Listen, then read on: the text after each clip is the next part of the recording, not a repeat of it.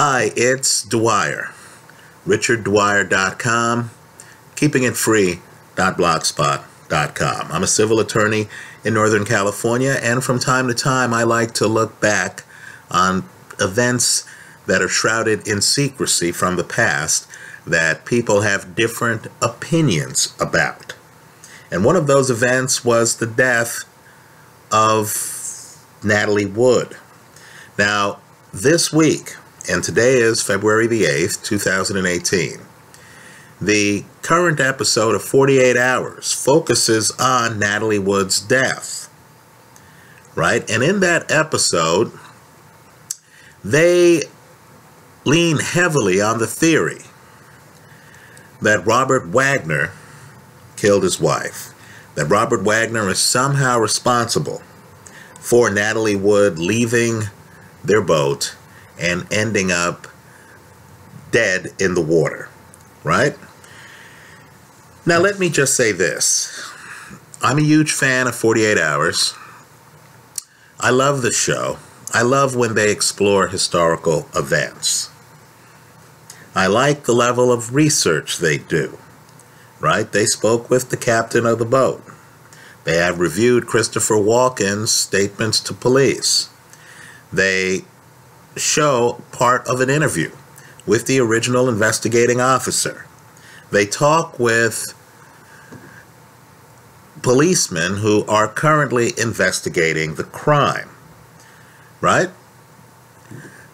They do an excellent job of rounding up people. They talk with Natalie Wood's sister, Lana Wood, who was not a big fan of Robert Wagner's, right? According to Lana Wood, when Natalie, who divorced Robert Wagner, was about to remarry him, right? When their engagement was announced for their remarriage, Lana Wood claims she spoke with Natalie and said, "Natalie, why are you doing this?" in effect. And Natalie said, "Well, it's better to be with the devil you know." The inference is that Robert Wagner was a devil. Now, I don't know what happened that night on the boat, but the one thing that's clear to me is that this show is unfair to Robert Wagner, right? The show is a bit too slickly produced. It's a bit too biased. It has two big problems, right? Two big moments that show that the show is a bit too opinionated in one direction. Let's talk about the two problems that are evident in 48 Hours version of events. You know, they mention, and it is big news, that someone on a nearby boat, right, heard a woman crying for help that night. Think about it, right? You have someone on a nearby boat who claims that Natalie Wood is yelling for help, or someone who could have been Natalie Wood. Now, this sounds salacious.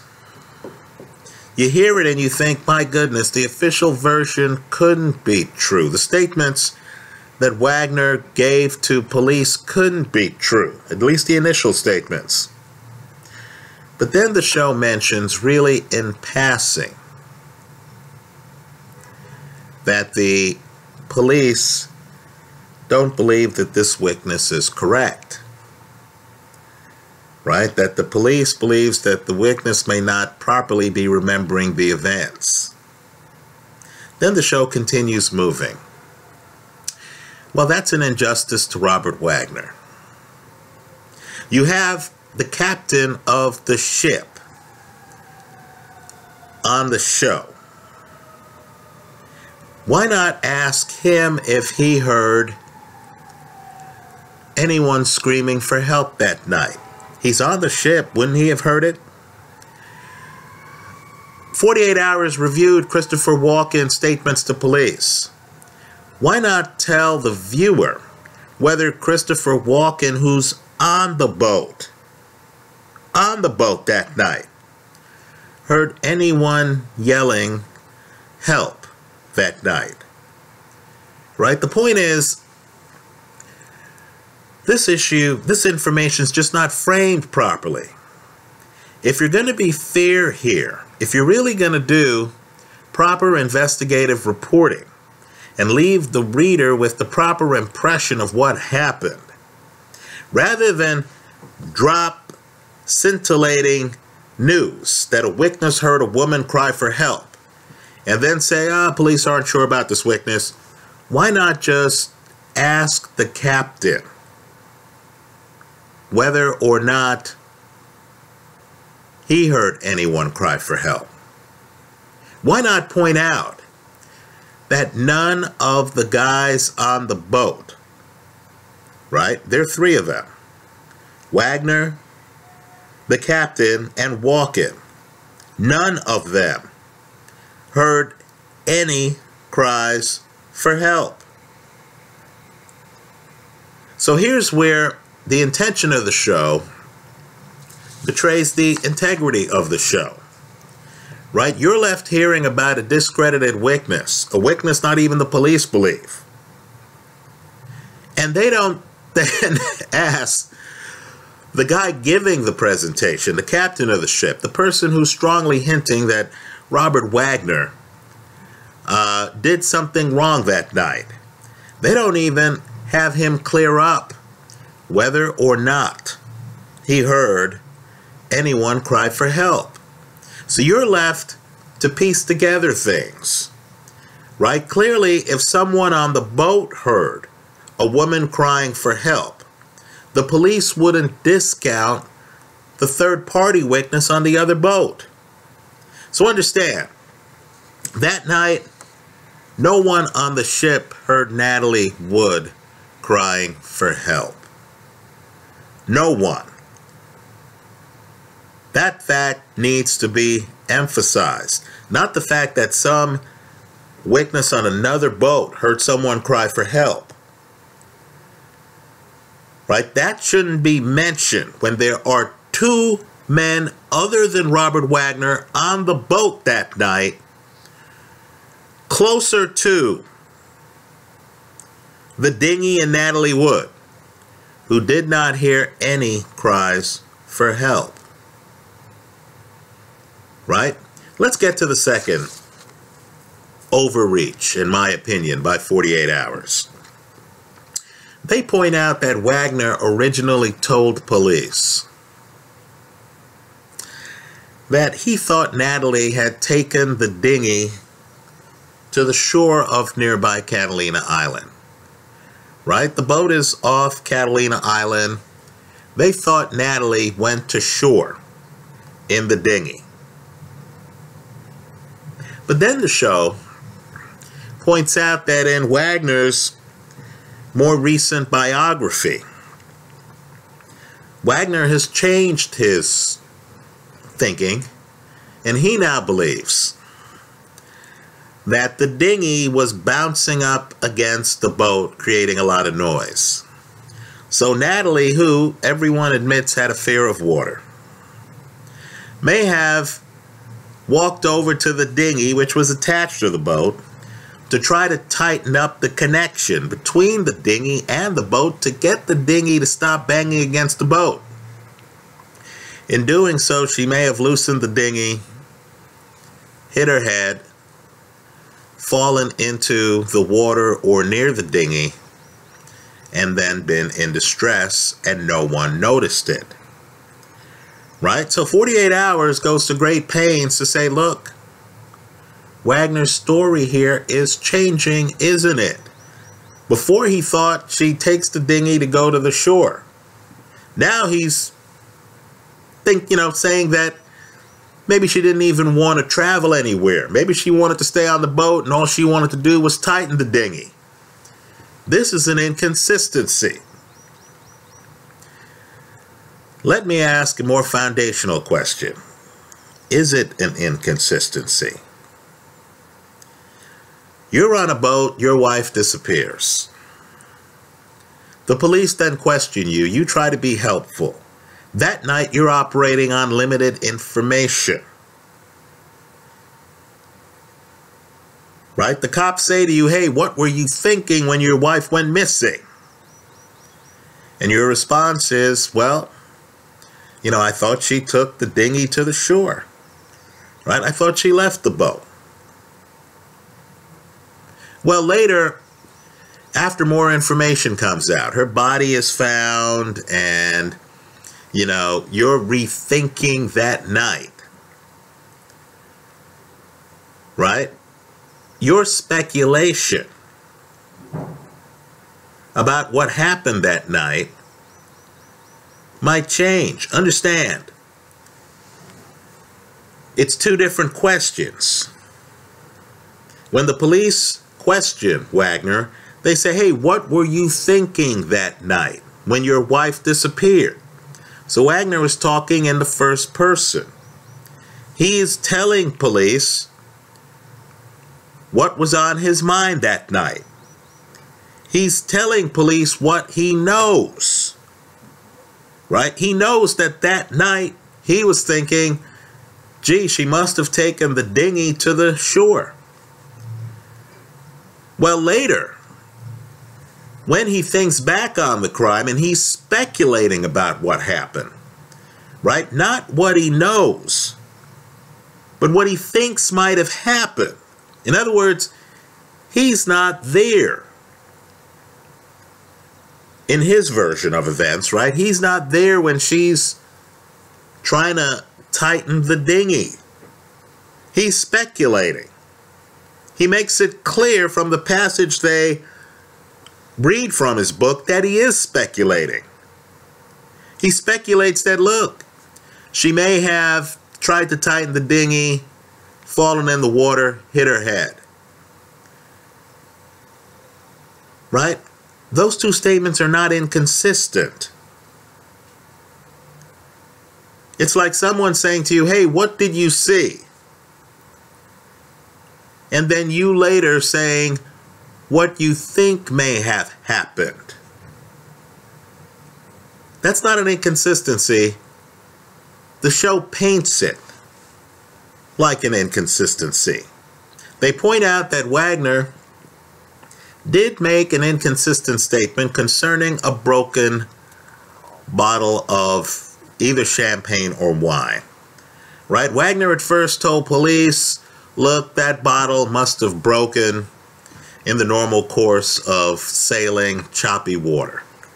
Right? Then later, Wagner admits that he himself broke the bottle the night Natalie goes missing.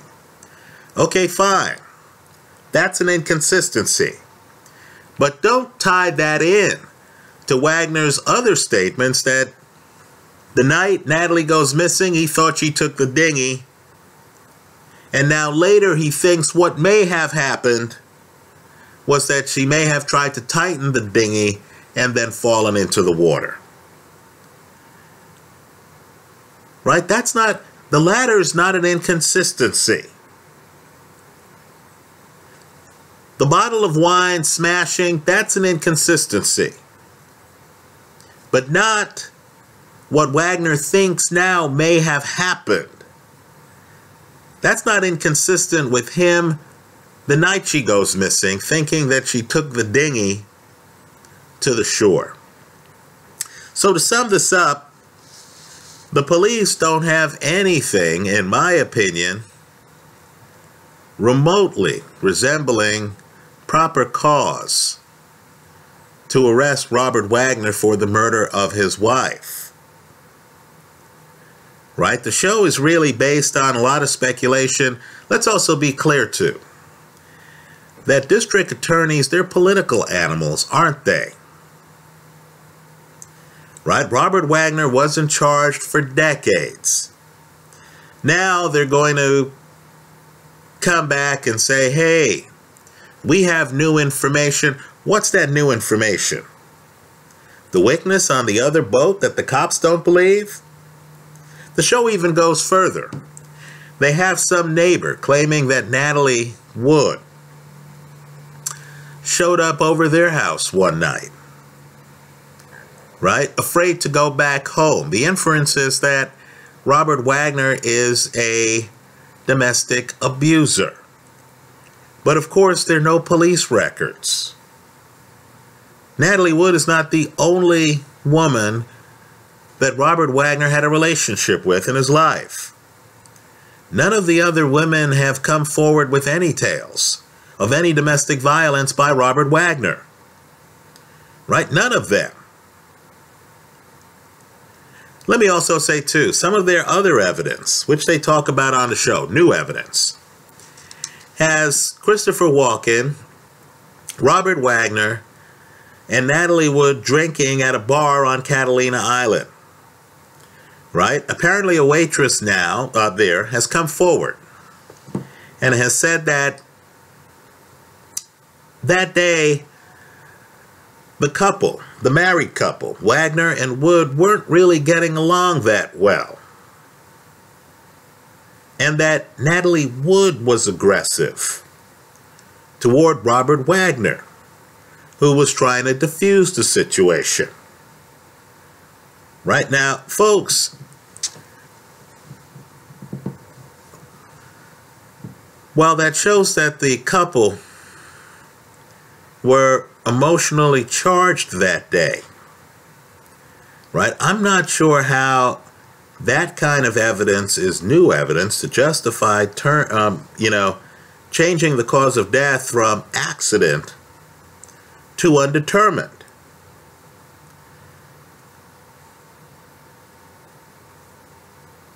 Let's just say I'm surprised, based on the flimsiness, that's the word I'm going to use, of the so-called new evidence, that people are even thinking about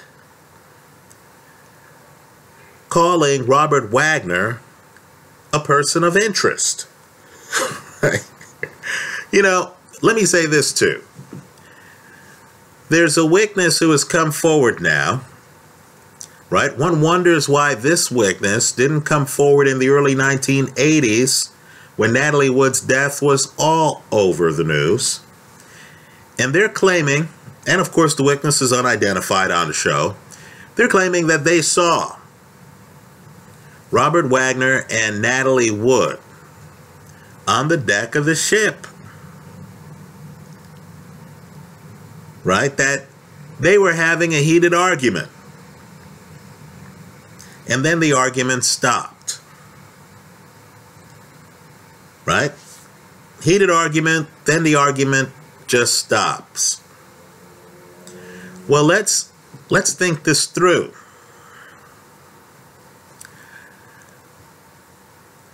You don't even hear a splash. Nobody's claiming that they heard a physical altercation. The show talks about how Natalie Wood, who, is in the water, and you can imagine a lot of things are hitting up against your body in the water, and she might have been holding onto the dinghy, etc.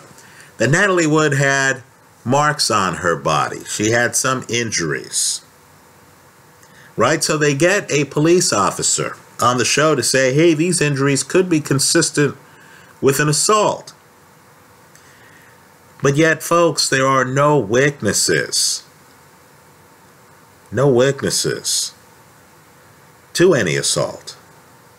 The person on the other boat, or wherever this new witness is, who saw them both on the deck, doesn't claim to have seen a scuffle between the two. Right? Apparently there are two voices and then there's one. The show doesn't even tell you whether this witness heard a splash. No one saw Robert Wagner push Natalie Wood into the dinghy or do anything to get Natalie Wood off the boat. There just simply isn't enough here. Right? So, let me say I look forward to more shows on Natalie Wood. But I also want more candor from the people putting on the show. Right? Rather than tell us that the police don't believe the witness who claims that they heard a woman crying help from the water, right? Rather than tell us that, why not just question the guy who's the centerpiece of your show, the show's captain, on whether or not he heard yells from the water? Let me say this. You know, the captain believes the same thing Robert Wagner believed that night. The captain claims that night he believed that Natalie Wood took the dinghy and traveled to the shore. Now, we keep hearing about Natalie Wood being afraid of water, but understand, on the boat that night, Robert Wagner was not the only person who believed that Natalie Wood took the dinghy to the shore. The captain did as well. You know what the two men did after Natalie Wood went missing? They opened up a bottle of scotch, sat down, and drank it. Let me say this too. The show highlights a couple other facts, right? The captain at one point says, hey, let's turn on a searchlight, because the captain's a little bit worried that Natalie hasn't come back, right? So the captain says, hey, let's turn on a searchlight, and Robert Wagner says, no, let's not do this. Is Wagner the first privacy-oriented celebrity who doesn't want people around him to know that he and his wife may have had a spat? That there's some concern that the wife may have left the boat? Right? Let's not paint every privacy concern here as an effort to cover up a crime. Let me say this too. If in fact Wagner had a verbal argument with Natalie Wood on the deck of the boat, why is this new news? Why didn't Chris Walken, who, according to reports, wasn't friends with Wagner, right? Wagner supposedly that night accuses him of trying to sleep with Natalie Wood, his wife, right? Why would Chris Walken never come forward to say, yes, both of them were on the deck together? Think about it. So there are three men on a boat. We know over the years the captain's story has changed. The show even admits that the captain goes to the tabloids with new facts before he goes to the police, right? It's interesting, though, that Christopher Walken, who was Natalie's friend, who just made a movie with Natalie Wood, didn't tell police what police are now considering new evidence. Understand, Walken clearly didn't tell police that he heard cries of help from the water, right? Neither the captain nor Walken did.